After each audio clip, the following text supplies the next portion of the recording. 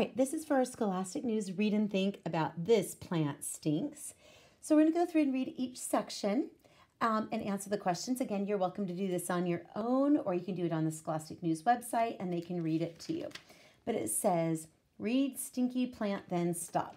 So I'm going to look for the little heading here that says stinky plant. Here we go. Here's stinky plant. All right, so I'm going to go ahead and read this, and then we're going to find out these two questions. Sometimes what I like to do is look at the questions before I read. What do insects do when they smell the Rafflesia plant? And how does what the insects do help the plant? So we're going to look about what insects do when they smell this Rafflesia plant and what they do, okay? Oh, look, I guess it's pronounced Rafflesia. The Rafflesia plant is big, red, bumpy, and stinky. It smells like rotten meat. That smell might sound gross to you, but not everyone feels that way. Some insects eat rotten meat.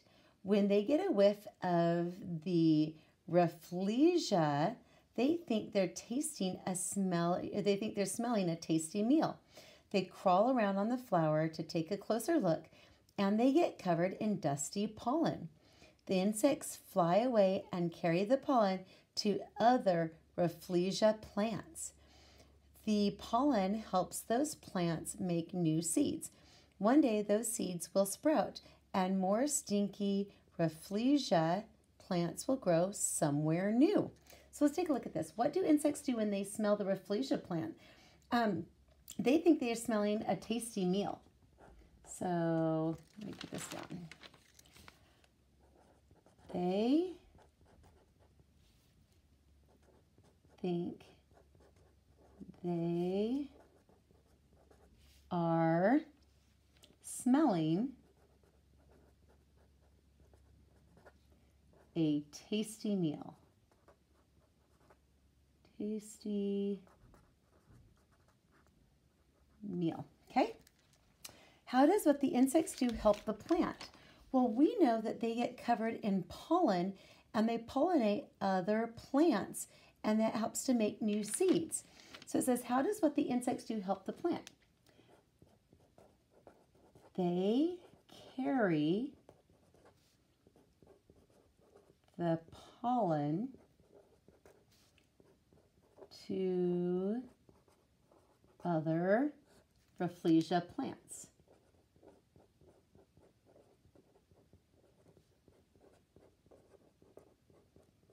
Okay, and again, you can stop the video as needed if you need to record that.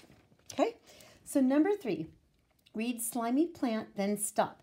I want to see what it's asking us first. What part of the Sierra mix is slimy? So I'm looking for what part is slimy. So we're going to read slimy plant. So it starts in here. Smell isn't the only gross way for plants to get what they need. Take a look at this Sierra mix corn plant. It looks like it has gooey red fingers.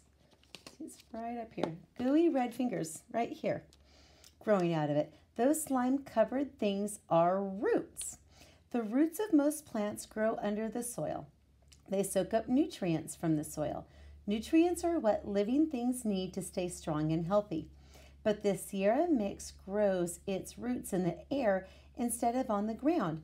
Its roots are covered in a thick slime called mucus.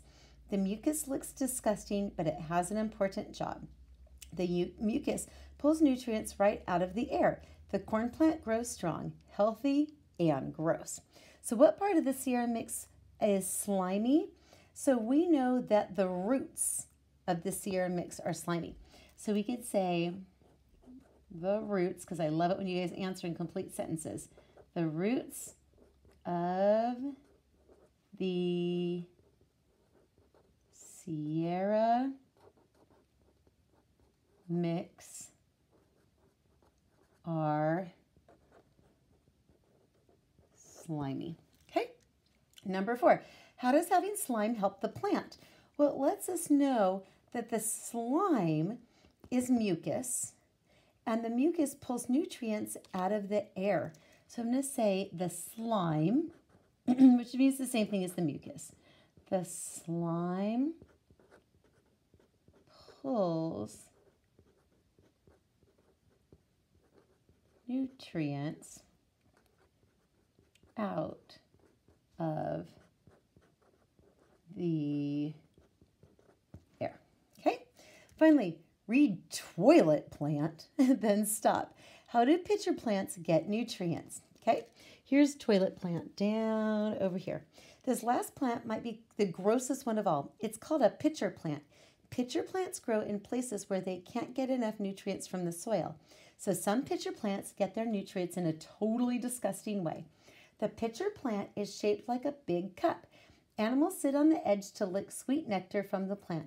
While the animals are resting there, they use the plant as a toilet. They poop right into the cup. The poop is just what the pitcher plant needs. The plant breaks down the poop and gets plenty of nutrients, and the animal gets a nice bathroom break. These plants may not smell sweet, they may not look pretty, but these three gross plants are amazing.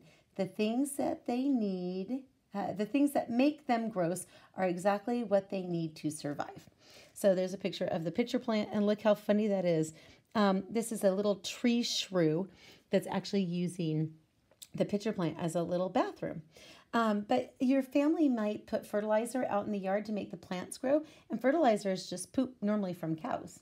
So it's kind of the same thing. Okay, read toilet plant. How do pitcher plants get their nutrients? They get nutrients. Let's see. They get nutrients from animals